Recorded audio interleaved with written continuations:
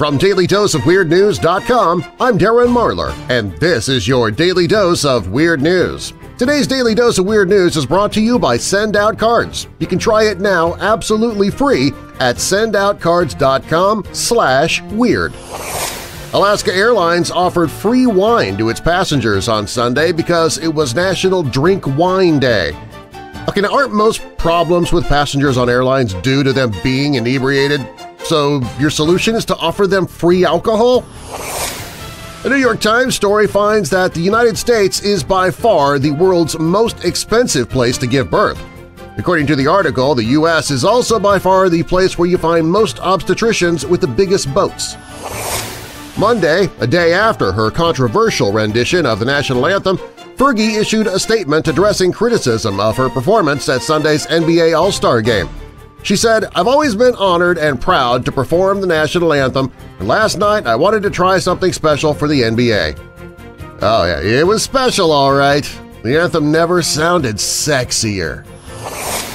A report says that road trip vacations in the U.S. are on the increase. Well, you know what? After seeing on the news what happens to everyday people on the airlines, can you actually blame us for choosing the station wagon instead?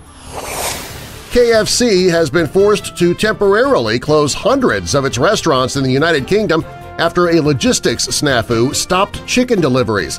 About 800 of the company's roughly 900 locations in Britain were closed as of midday Monday. Yeah, you know what I'm thinking? Maybe having chicken would be kind of a necessity for KFC. Yeah. Okay, staff, we're out of chicken, so start using the 11 herbs and spices on these seat cushions, and maybe nobody will notice if we make them extra crispy. There are reports that Gibson, the famous guitar maker, is facing bankruptcy. I wonder if that's real guitar bankruptcy or just air guitar bankruptcy. Even though it's winter, Campbell's says that their soup sales are down 7%. Well, just do the same thing every other food company does to increase their profits. Start selling pumpkin spice chicken noodle soup, pumpkin spice tomato soup, pumpkin spice split pea soup, pumpkin spice clam chowder. Harvard researcher Grant E. Donnelly studied more than 4,000 millionaires and came to the conclusion that people with more wealth tend to report being happier with life. Be looking for his findings in an upcoming paper titled Studying the Obvious. William Shatner has signed on with a country music label. That has got to be in the Book of Revelations somewhere. NBC Olympics ratings are sliding, and there's talk this could be the lowest-rated Olympics ever. You know, honestly, I would be fine if they stuck the Olympics on the web and bring back the normal fall-winter programming we were watching TV for to begin with. Monday, the American Political Science Association came out with a new ranking of U.S. presidents for President's Day, and the current White House occupant comes in dead last. The assessment is made by all 170 members of the group made up of Democrats, Republicans, and Independents.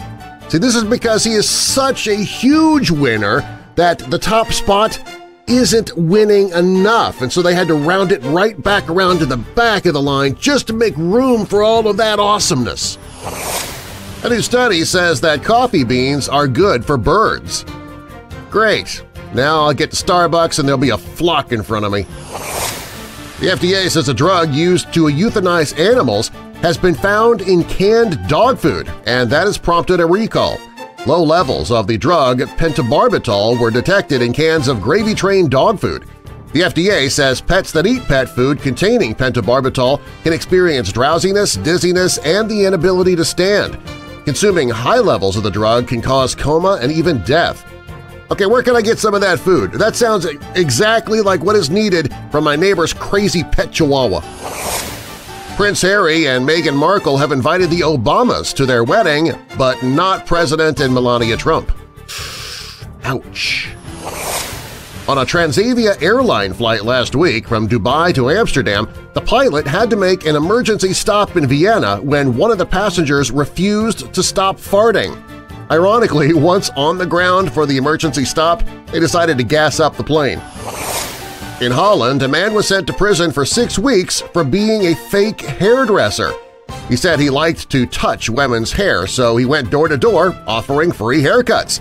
Problem was, he had no idea what he was doing, and the women ended up with their hair ruined. Okay, word of advice, if somebody is going door to door offering their services, those services were probably not good enough to get a job elsewhere. I mean, would you let a complete stranger give you a pap smear just because he knocked on your door and said he was a doctor? Study in Britain says that money can buy happiness, but only if you have more than your friends and neighbors. Because let's face it, after looking at the way they dress, they obviously don't know where to shop. Democratic California Assemblywoman Cristina Garcia has been a big advocate for the #MeToo campaign and now finds herself being accused of the very thing she has taken a stand against. Former aide David John Kemick is suing Garcia, claiming she fired him for not wanting to play Spin the Bottle in her hotel room after a night of heavy drinking at a fundraiser in 2014. So, #MeToo too. In a new report, scientists say that activating a certain two sets of neurons in the brains of mice, they were able to transform the docile creatures into savage predators. They say it's the same neurons that are switched on by Antifa activists. When Jess Malera and Tony Sanchez were planning their wedding in Miami, they decided to skip the traditional white wedding cake and serve a 4-tier pizza instead. You gotta wonder what else they changed about this wedding. Maybe the garter was exchanged for a plastic zip tie, the bouquet toss traded in the flowers for a 6-pack of light beer. Instead of throwing rice, the crowd threw peanut shells, left over from the peanuts they munched on during the actual ceremony. Hey, they could have gone whole hog trailer park with this. Winn-Dixie and Tops supermarkets are said to be preparing to file for bankruptcy, so the only winning and being on top is at being at the bottom. Environmentalists say that raking leaves is not good for the ecosystem in your backyard and say that yard debris constitutes 13% of all the solid waste in the United States every year. The National Wildlife Federation says you should leave dead leaves where they fall since they become a natural fertilizer for your soil.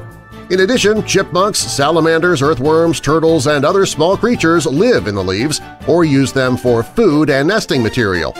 And I am immediately printing out this story and saving it for the next time my wife gives me yard work to do. Yeah, sorry, honey, but it's bad for the environment. Hey, I'm heading to Arby's. You want something? And just so you can put it on your calendar, World Naked Gardening Day is May 6th. Today's Daily Dose of Weird News is brought to you by Send Out Cards. You don't have to leave the house, you don't have to buy stamps, and you still get a physical card in the mail with whatever message you wish to send. Choose from the hundreds of existing cards or create one of your own, complete with your own photos if you wish. Try it now absolutely free by visiting sendoutcards.com/weird. That's sendoutcards.com/weird. Become a patron of the show and get exclusive content just for official weirdos. Get the details at dailydoseofweirdnews.com. And if you like scary true stories, check out my other podcast at WeirdDarkness.com. For Daily Dose of Weird News, I'm Darren Marlar, and I'll see you next time, Weirdos!